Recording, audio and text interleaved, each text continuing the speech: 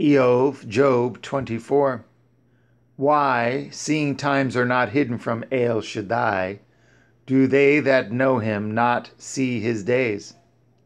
Some remove the landmarks, they violently take away flocks and feed thereof. They drive away the ass of the fatherless, they take the widow's ox for a pledge. They turn the needy out of the way. The poor of the earth hide themselves together. Behold, as wild asses in the desert, go they forth to their work, rising early for a prey. The wilderness yields food for them and for their children. They reap everyone his fodder in the field, and they gather the vintage of the wicked. They cause the naked to lodge without clothing, that they have no covering in the cold.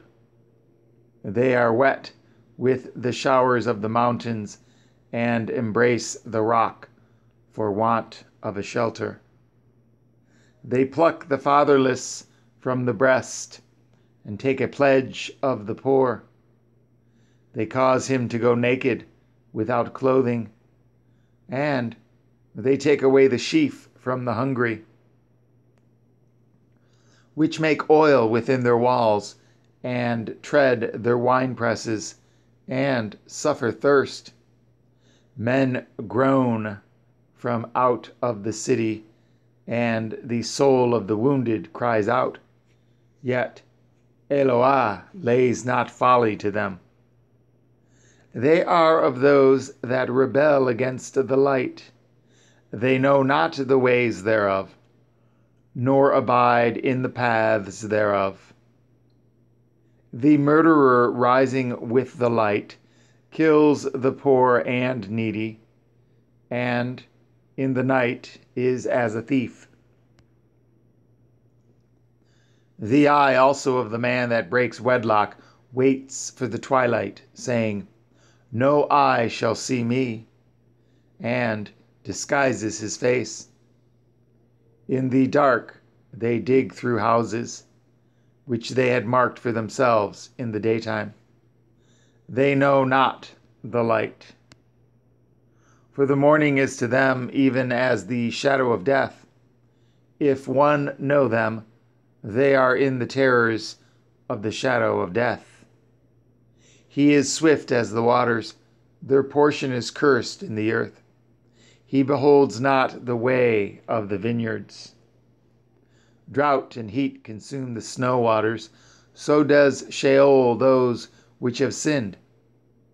The womb shall forget him, the worm shall feed sweetly on him. He shall be no more remembered, and wickedness shall be broken as a tree.